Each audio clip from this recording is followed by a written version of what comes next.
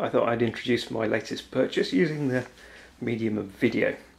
It's a Celestron NexStar 5SE Schmidt-Cassegrain 5-inch reflecting telescope. As you can see, it comes on a fine tripod. The point about the Schmidt-Cassegrain design is that there's a corrector plate on the front end, which is what you can see here.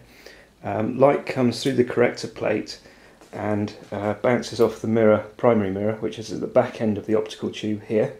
It then reflects from another convex mirror, which is behind this point here, before passing out the back of the telescope, which is here, and then being reflected by this prism into the eyepiece here. And you do focusing using this knob at the bottom here. As well as the telescope, I also have a finder scope here. This isn't a telescope at all, actually. It's what the Celestron call a star pointer, and it's a piece of glass which has a LED spot projected into the middle of it, and so you look through it at your target and place the spot accordingly. And in addition to the finder scope, I also have this SLR piggyback mount.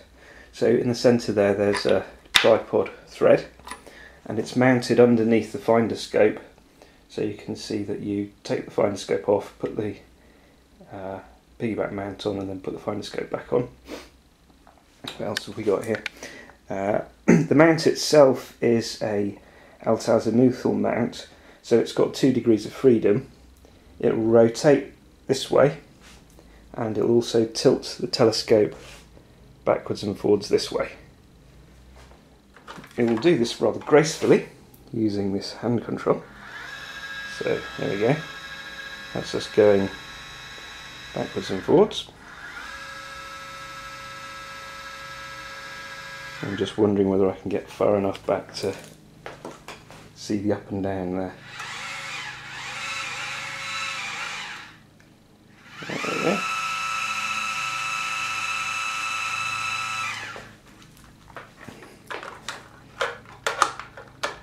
Oops.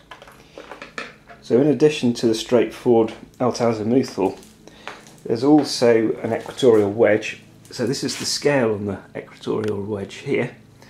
So this can slide up and down, and it tilts the whole platform backwards and forwards like this.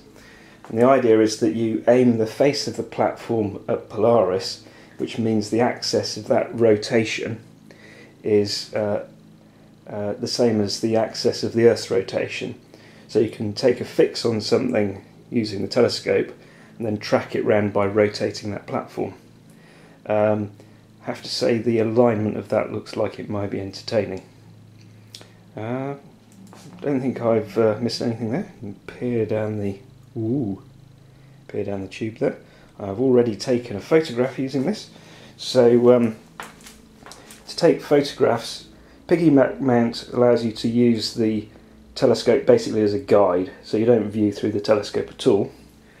But you can use the telescope as essentially a big lens using this adapter.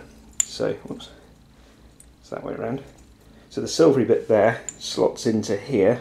You take this out, and the ring here fits into the lens mount on a Canon SLR in my case. Okay, I think that completes the tour. So far I have a picture of the sun, and that's it.